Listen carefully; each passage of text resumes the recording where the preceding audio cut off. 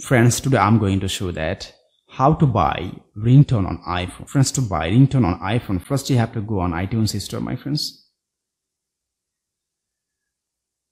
Then you'll find here triple dot at the down right corner. Just tap on here and tap on tones. And see, my friends, has a lots of tones. You can find it here, my friends. And also if you want, you can search from here, my friends. If you want to purchase this one, Kim Possible Alert, just tap on here, my friends. And if you want to set as default ringtone, you can set as default text tone. You can, my friends.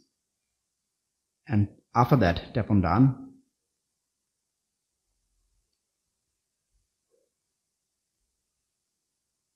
Now, my friends, double tap here, my friends, to confirm. Double tap the side button of your iPhone. It is scan your face ID, right? And then, my friends, Apple ID verifications, it will ask you. Just tap on settings.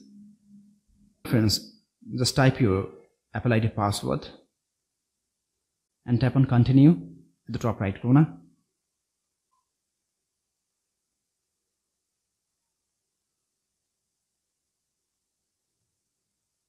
You have to wait a few seconds, my friends. It is processing for billing. And you have to have internet connection, my friends. And see, now you have to add payment method here, my friends. How you want to pay it, my friends. Then you have to tap on done after setting the payment method.